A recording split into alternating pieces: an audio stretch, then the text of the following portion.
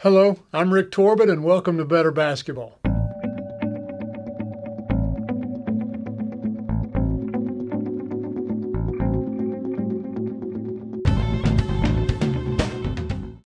To commemorate this event, I want to sort of answer a question that's been asked of me since 2008.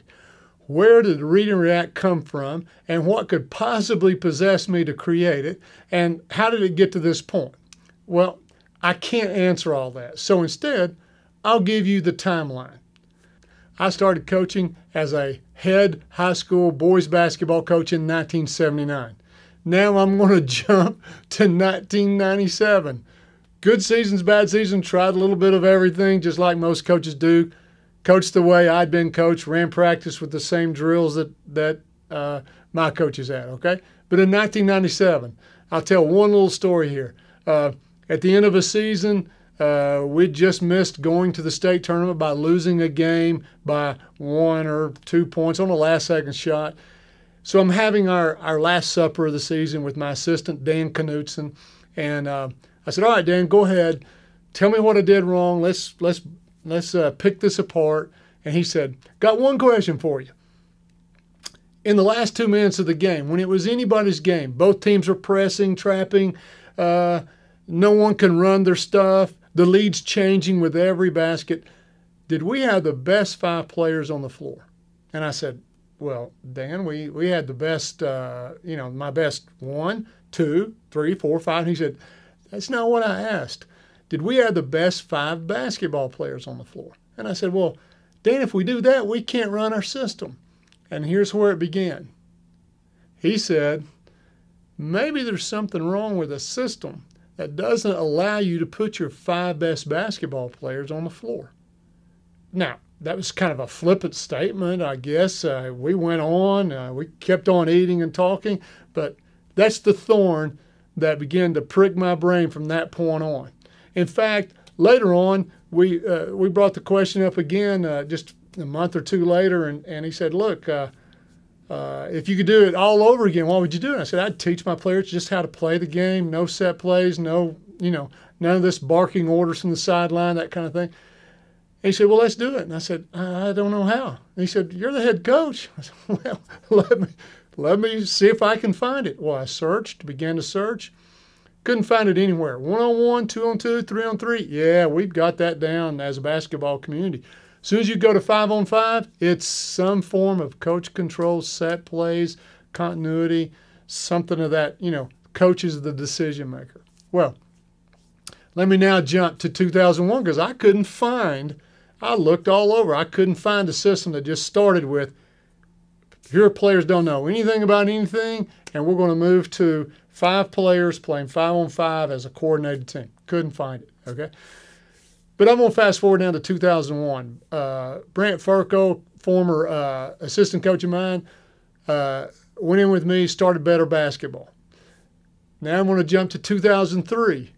I'm in Laredo, Texas. I am training 15 players from all over in a 4-week camp, 9 to 6 every day.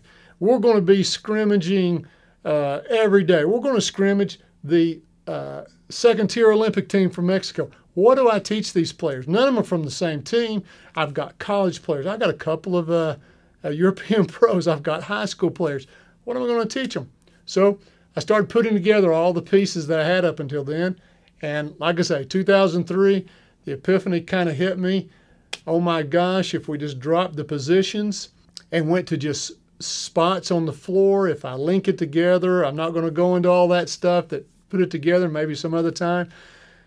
I could do this. I could pull it off, okay? Well, I went back. I thought, here's what I'm going to do for the rest of my life, coaching. And Better Basketball took off. I had to make a decision. Do I go with Better Basketball or do I stick to what I've been doing? So I had to go with my heart, and I did something most folks wouldn't think to do. I don't think they would do it. I gave it away. I gave it away to my friends. So from 2004 to 2008, 2 friends that come to my mind, Carter Wilson, a boys coach here in Decatur, Georgia, and Buster Brown, a girls coach. Both of them 30-year-plus veterans, pretty much seen everything under the sun. Coach of the years, state championships under their belt. They took it and ran with it. Gave me great feedback for 4 years. And then Coach Brown actually kind of talked me into taking it public, saying, look, this is too good to keep on your own. You need to go public with this. So I did it in August 2008. See, actually this is the second version, third version. My first version was in my mind in 2003 and in a few notes. And then I had to put it out in a plan on paper from 2004 to 8.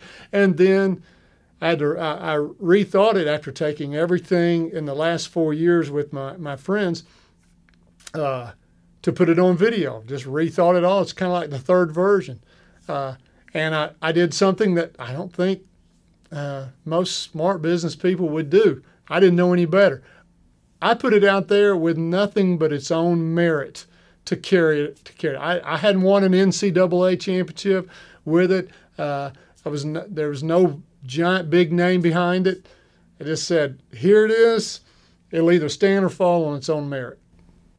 I picked the name Read and React because positionless basketball, the positionless offense, no one was talking about that. They wouldn't even know what I was talking about. It would be too strange. And then we had our first coaching clinic the month after that in Emmanuel College, led by Coach T.J. Rosine.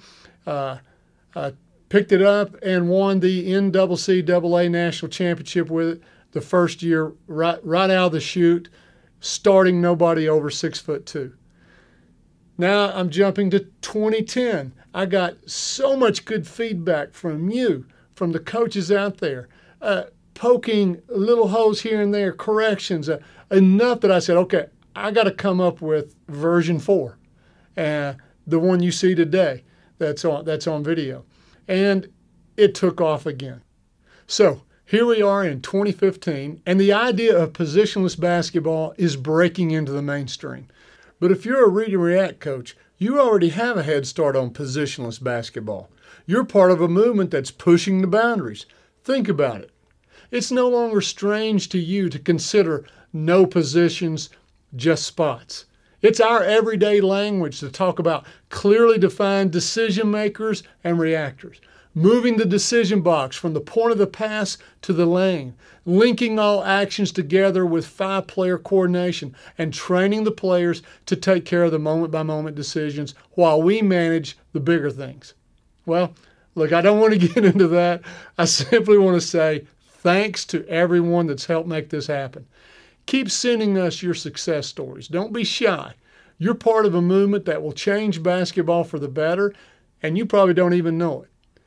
And I'll promise you this, unless my time on earth runs out first, I will not waver, I will not stop. Myself, Rich, and everyone at Better Basketball will continue to spearhead this positionless movement until the Read and React offense becomes simply offense.